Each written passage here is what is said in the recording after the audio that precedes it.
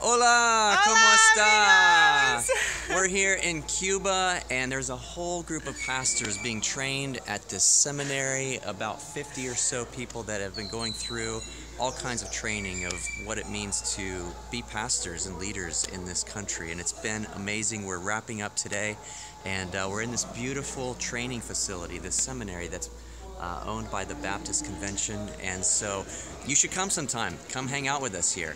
Speaking of coming, there's a couple of things in this issue that you don't want to miss. One, it's not too late to get signed up for a trip. You could come to Cuba, you could go to Ukraine, somewhere else, so check that out. Another thing you don't want to miss is an amazing video of our partners in Costa Rica.